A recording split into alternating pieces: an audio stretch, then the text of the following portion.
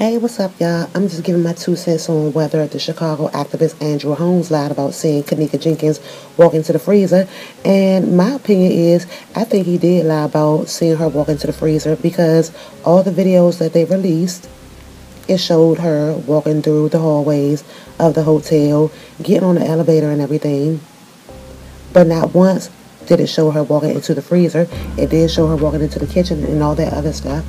And I just think that it's very sad and it's very unfortunate because that totally didn't have to be. Now that the video footage has been released, I feel like somebody needs to be held accountable, and I feel like the hotel should be held accountable because if it was adequate security in the hotel, then it wouldn't have happened, because all that noise that they was making from just, listening to that music and pill popping and drinking and all that other stuff, I think somebody did knock on the door and, told them they had to be a little bit quiet. I know somebody inside the party was like, y'all got to be quiet. And it's sad because, these teenagers just wanted to have a good time. And I think they should have went about it in a better way. They were in a hotel room with beds and, and being really sneaky. And I feel like they should have been out in the open at a bowling alley or something like that, so that, if anything like that should go on, then, people would be able to see it and, no one would get hurt like that. I feel like the hotel needs to be held accountable for the simple fact that they should have had that area blocked off, and there should have been no way that anybody could get into that area and walk into the kitchen and into the freezer. That's just crazy. I feel like, the hotel needs to be sued, because if they would have had more security, securing the floors and watching the floors and everything, that wouldn't have happened. Not only that, I read where the hotel was booked by a man and a woman with a stolen credit card. So that's credit in itself. Then, y'all don't verify whether, people's credit cards are valid. And it could have also been more than just Kanneka Jenkins that, was found in the freezer or found anywhere else in that hotel. I think that it was wrong that they let the activist Andrew Holmes see the video first. It should have been no way that he saw the video first. I don't care what type of activist he was. I don't care what he had going on in his family.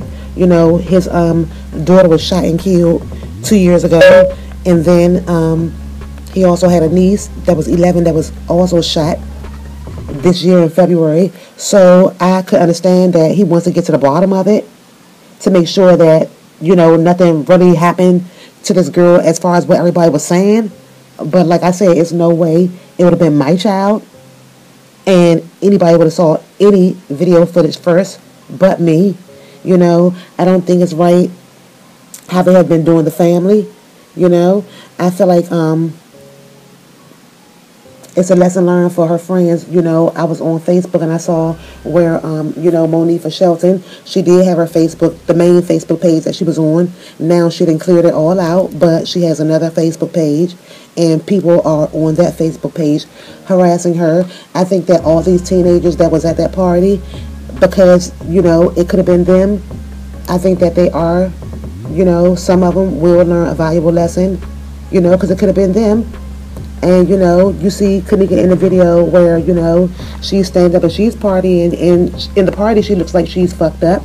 And you see where a girl, brings a glass of water out and say, I'm going to give this glass of water to another girl because she's fucked up. So there's somebody else fucked up in there. So it was a lot of pill popping.